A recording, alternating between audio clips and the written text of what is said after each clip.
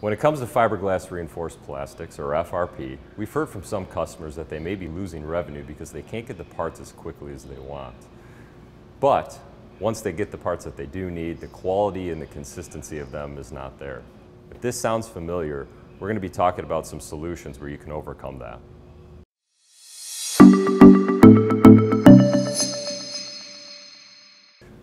We're going to show you how to get more parts without additional tools. We're going to show you how to improve the quality and the consistency of your parts. And we're also going to show you ways that you can improve the design flexibility of the parts as well.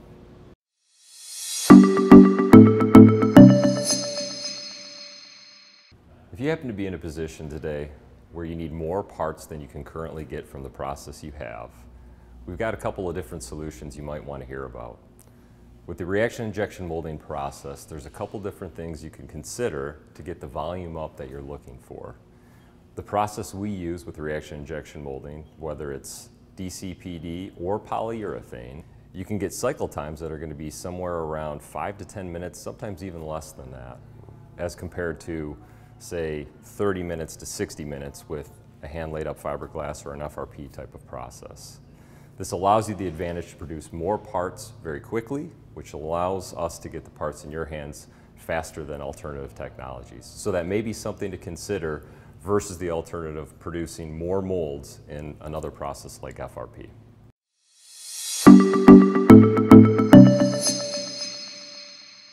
Think of this kind of process where you get the part on day 1 that matches the same part that'll look like on day 485.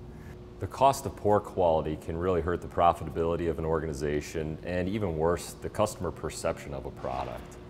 To improve those things, try to consider maybe more of a closed mold process that'll deliver a part with a better dimensional stability, can really control the size of the part, and with that process you can control the environmental conditions as well, so you get the same part every single time. Our reaction injection molding process is a closed mold process that does all those things we just talked about.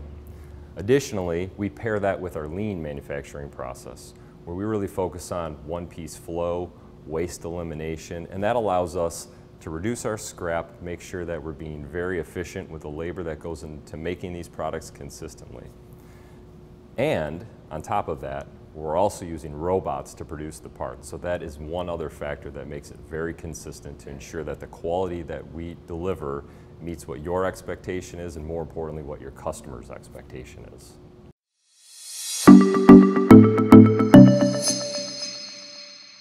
We want to keep it simple so it meets the customer's needs, plain as that. Us engineers are always trying to be as creative as possible to make the product design simple so that we don't have to add unnecessary features that make a design complex and perhaps doesn't work in the end. You don't have to do that by adding operations like you do for an FRP process.